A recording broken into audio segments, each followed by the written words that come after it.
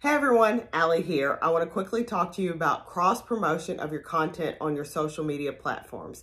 So you should be cross promoting the content that you create on a bunch of different platforms. I know we create TikToks and we create Reels, but then sometimes we don't share those to Facebook or Pinterest or what other platforms that you're on. You should be doing this even if it's not on the same day. And the reason you should be doing this is because you have different followers on those platforms.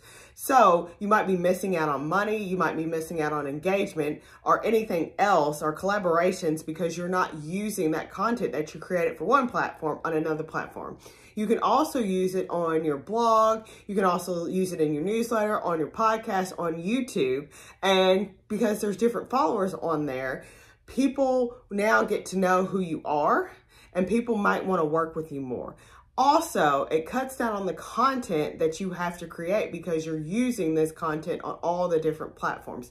Especially if you're running long form videos, you can cut those into snippets and put them on different ones. So cross promote your social media content on all your platforms so that you can have wider range and you are getting to know more people and they're getting to know you.